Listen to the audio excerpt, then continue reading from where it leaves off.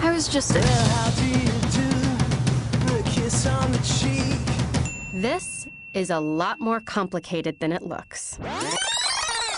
I first met Dex 6 years ago at NYU. You don't happen to have, like, forks and pens, do you? Oh, I do, actually.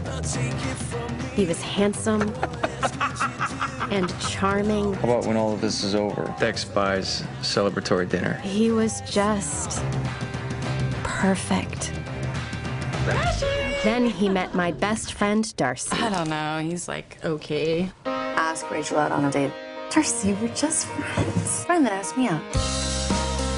I'm sorry, I'm gonna take off. Rach, I just want to make sure you were okay. Yeah.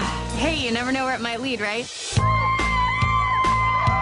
I love Rachel because she went to NYU Law and met my future husband. Oh, center retention, that's weird. Hey, let's get one more drink. Now I remember why I had such a crush on you in law school. No, you didn't. Come on, you knew.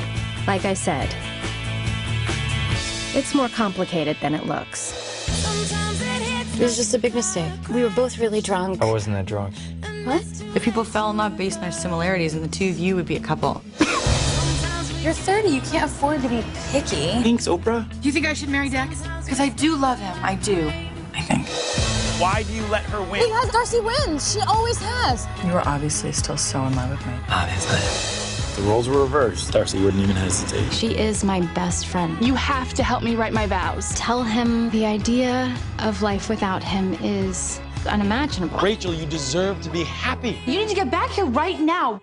No. What the? Everybody